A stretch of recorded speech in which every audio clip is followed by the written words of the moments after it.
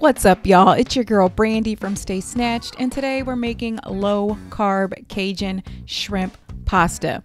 Sub the shrimp for chicken if you wish. This dish is creamy, decadent. Everyone will enjoy it. So first you want to take 1 pound of raw, peeled and deveined shrimp, and then go ahead and throw half a tablespoon of Cajun seasoning on that shrimp.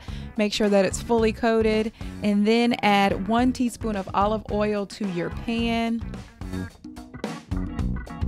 And then add your shrimp to the pan. You want to go ahead and saute the shrimp for about 2 to 3 minutes on each side until it turns bright pink.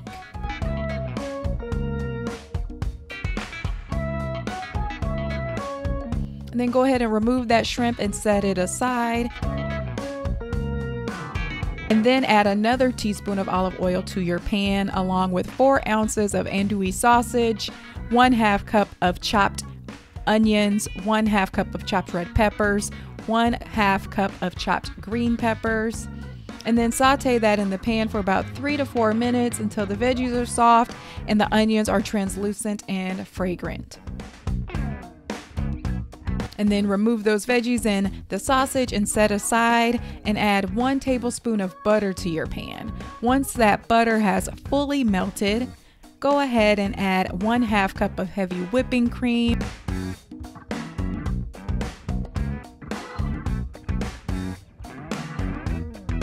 one-half cup of unsweetened almond milk, 1/2 cup of shredded Parmesan Reggiano cheese, 4 ounces of cream cheese,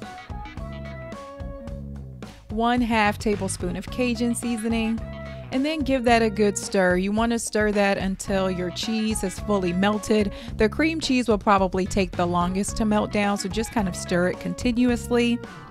And then add 1 cup of fire roasted diced tomatoes. Then add your sausage and veggies back to the pan.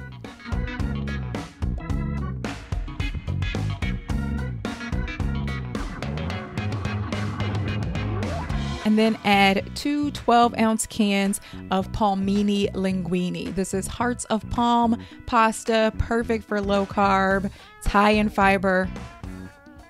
And then add your shrimp back to the pan.